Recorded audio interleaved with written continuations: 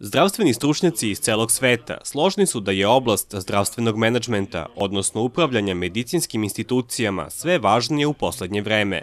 O načinima organizacije, upravljanja resursima, viziji, ciljevima zdravstvenih ustanova, u svojoj knjizi Osnove modernog zdravstvenog menadžmenta govori docent dr. Aleksandar Višnjić. Prema njegovim rečima, briga o pacijentima, njihovoj sigurnosti, osnovni je zadatak svakog menadžera u zdravstvenim institucijama.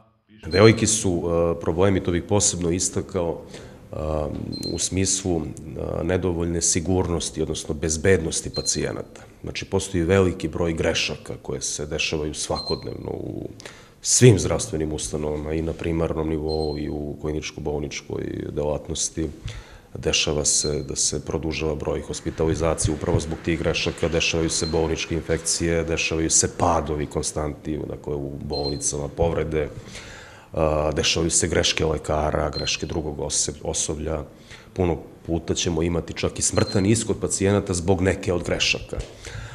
Sigurnost pacijenata ide ruku pod ruku sa kvalitetnim, odnosno menadžmentom koji teži izvrsnosti. I to je ono na čemu ja insistiram u knjizi.